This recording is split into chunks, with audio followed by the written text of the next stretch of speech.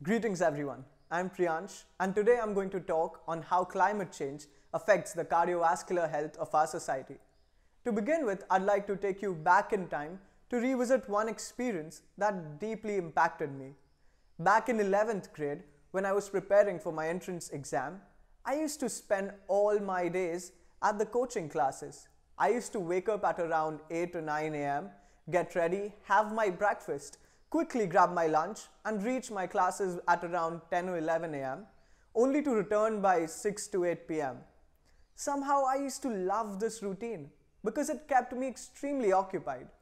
But unfortunately, I didn't get enough time to spend with my friends or family. One evening when I had just returned back from my classes at around 8 pm, I heard a cry for help from my uncle as something had happened to my grandfather. Me and my parents quickly rushed to my grandfather's room to see him lying on the floor of the washroom. We were shook, but we quickly took action. I started CPR and my parents called the ambulance. And as soon as the ambulance arrived, we rushed him to the hospital. But unfortunately, it was too late and the doctors couldn't save him.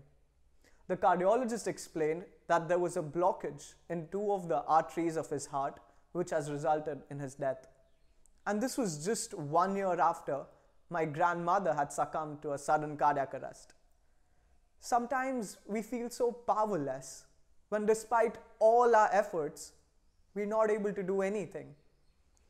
I'd like to take a moment and ask everyone to pause. Everyone, please close your eyes and think of people who have died due to cardiovascular diseases. Be it your friends, your family, or someone you saw on TV, and maybe someone you were following. I'm sure you would have thought of at least one person. Yes, that's how common cardiovascular diseases are. It is the most common disease across the world. Every year, over 17.9 million people lose their lives due to cardiovascular diseases. This makes up almost 32% of all the deaths. And to add some more clarity to this figure, we can say that every third person on this planet dies because of a cardiovascular disease. And unfortunately, the number of these deaths are much more in lower and middle income countries like that of ours in India. In the past 5 years during my training at MBBS, I've experienced several such casualties. And along with my clinical experience and my public health work, right from implementing, executing and designing national public health campaigns to organizing the pre-World Health Assembly at WHO Geneva, I have understood that the root cause of these chronic diseases is much more deeper and much more complex than we can imagine. To answer these complex questions, we will look at 4 simple questions. What are cardiovascular diseases? What are their risk factors? Why is climate change an important risk factor? And how does climate change affect the cardiovascular health of the society? To begin with, we'll understand what are cardiovascular diseases. Cardio means heart and vascular means blood vessels, which are veins and arteries that carry blood to all parts of your body. Ischemic heart disease, which is often referred as heart attack, is the most common cause of cardiac death. Here, the blood supply to the heart is compromised. And stroke is a condition wherein the blood supply to the brain is compromised. It is the most common vascular cause of death. And both of these conditions together make up almost 85% of all the cardiovascular diseases. Moving on to the second question, what are the risk factors? When we talk about this, some risk factors would pop in your head right away, like high blood pressure, high blood glucose, alcohol, tobacco, low physical exertion, high BMI or body mass index.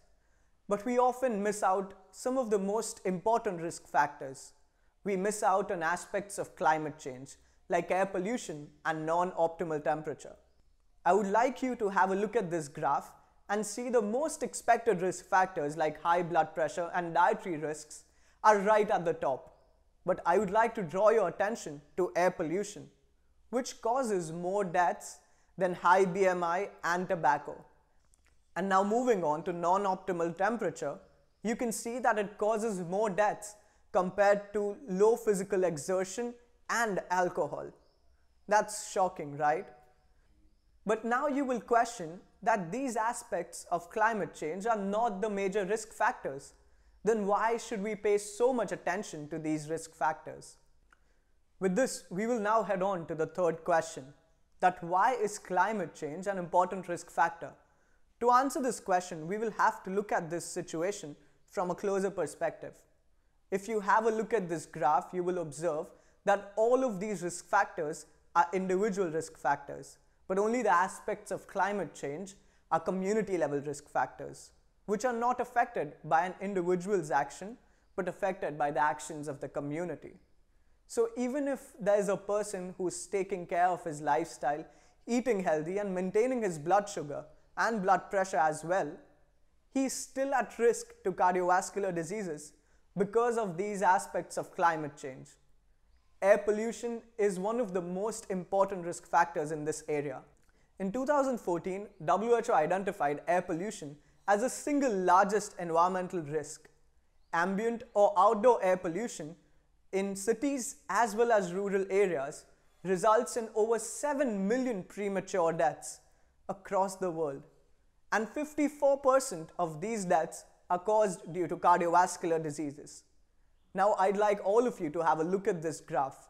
On one side, you can see the environmental risk factor, that is air pollution related cardiovascular deaths. The number is a staggering 3.78 million deaths per year.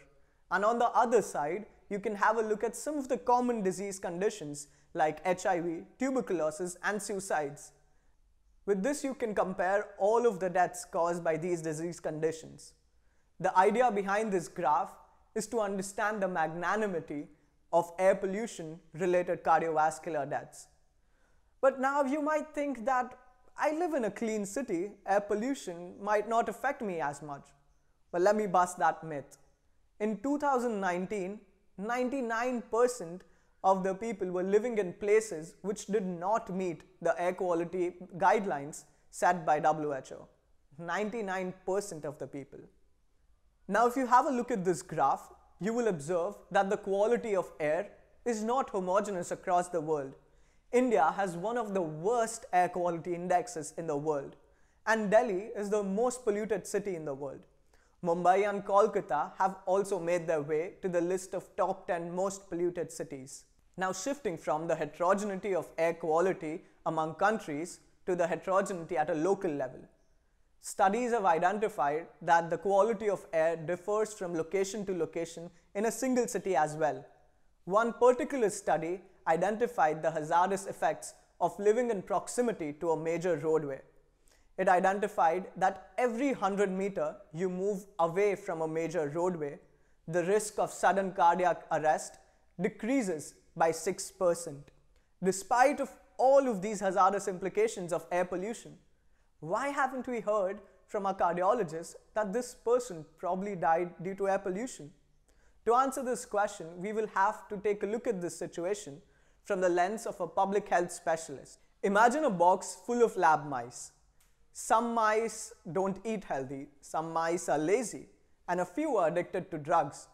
But all of these mice are packed in a box full of polluted air. Yes, you connected the dots right. The box is our planet Earth and we are the lab mice. Just to give a few numbers to this experiment, I'd like to mention the results of one particular study which stated that cocaine increases the risk of cardiovascular diseases by 24 times, whereas air pollution just increases the risk by 1.05 times. But this is at an individual level. When we move on to the population level, cardiovascular disease deaths are just 0.5% because of cocaine, but they are a staggering 5.5% due to air pollution. The difference here is the exposure. Along with air pollution, tobacco smoking, forest fires, non-optimal temperature, heavy metals like lead and arsenic are also aspects of climate change which are affecting our cardiovascular health. With this, we will now head on to the fourth question. how does climate change affect the cardiovascular health of our society? To answer this question, we will look at an overtly simplified model, wherein blood vessels are analogous to lead pipes, and our entire circulatory system is analogous to the plumbing system of a house. To understand the impact of climate change on cardiovascular health, we will look at its three mechanisms. The first mechanism is reactive oxygen species or oxidative stress and inflammation. Imagine a person breathing polluted air. The polluted air has suspended particulate matter. When these particles land on the surface of your lungs, they cause irritation. This irritation further leads to inflammation and release of reactive oxygen species and free radicals. They damage our lung parenchyma and also cause multiple further reactions. Now, analogous to this is a lead pipe which is exposed to sunlight and other environmental hazards. This leads to corrosion of the pipe and cracks and crevices appearing on this pipe, which further leads to a leaky pipe. The second mechanism is platelet aggregation and coagulation. Platelets are small blood cells in our blood which help in clotting our blood. This is analogous to a lead pipe which has hard water running inside. This hard water often leaves behind residue which leads to clogging of the pipe and diminishes the water supply. The final mechanism is dysfunction of the autonomous nervous system. It has two parts, parasympathetic and sympathetic nervous system. The sympathetic nervous system, you might have heard the fright, flight and fight response system. Well, this system responds to the stressors that I've mentioned earlier and activates the sympathetic chain, and this results in a havoc. This is similar to the head of your family reacting to a problematic plumbing supply. Your mother stresses about the plumbing problem present and asks your dad to fix this plumbing problem. And well, your dad tries, but this only gives you an excuse not to take a bath for the next couple of days because the plumbing system is done for good. Fortunately, we can fix or replace this plumbing system, but unfortunately, we cannot revive people who have lost their lives due to clogged arteries. So how do we overcome this chaos? We have to fix the cause. We have to fix the hard water problem. And on these similar lines, we started advocating for improving the cardiovascular health of our society. I started the World Youth Heart Federation 1.5 years before with an aim to mobilize young individuals from diverse backgrounds and multiple professions, united by a common goal of improving cardiovascular health. We have 5 working committees which goes with the acronym of HEART: Health Education, Entrepreneurship, Advocacy, Research and Technology. During the pandemic, we had to divert all our attention towards COVID relief because of major misallocation of resources. During this time, we were able to impact 4 lakh individuals across all states of India. Out of these 4 lakh individuals, one story is very close to my heart. There was a primary health care center in a distant village which had almost 20 patients admitted on a daily average, but they did not have a single pulse oximeter. After the second wave, all of us must be knowing the importance of a pulse oximeter. We were able to manage delivering 5 pulse oximeters to this distant village's primary health center. And this changed the treatment course of all the patients there. One of the patients who got discharged inquired about these pulse oximeters, and along with his friends from the village, he gave all of their savings to our organization as a donation so that we could help other people across India who might be suffering from similar problems. Now, as a pulse oximeter is important in treating COVID patients, ECG machines are important for treating cardiovascular diseases. We are currently working on a project called Project Cardiogram, wherein cardio stands for heart and gram refers to village in Hindi, wherein we are deploying digital ECG machines in rural areas to strengthen our rural healthcare system. We are currently in the process of deploying 52 ECG machines which will give access to over 1.29 million individuals in rural areas. Along with the deployment, we have also worked on a structural framework wherein we work on screening patients for early risk factors and also have a smooth referral system established which helps patients with acute heart conditions seek treatment on time. To conclude, I'd like to mention that all of these efforts that we've been making are to fix the gaps of our current healthcare system in order to make it sustainable. But we have to fix the cause. We have to fix the hard water and the sunlight problem. We have to address climate change. I'd like to tell you that climate change is not just a polar bear stranded on an ice cap, or the depleting Amazonian forests, or the rising sea levels. It is much more complex than that, and it is affecting our day-to-day lives and our health to a much greater extent than we can imagine. So I'd like to ask you that the next time you talk about climate change or advocate about saving the environment, you must involve health, and especially the detrimental effects of climate change on cardiovascular health in it. Thank you.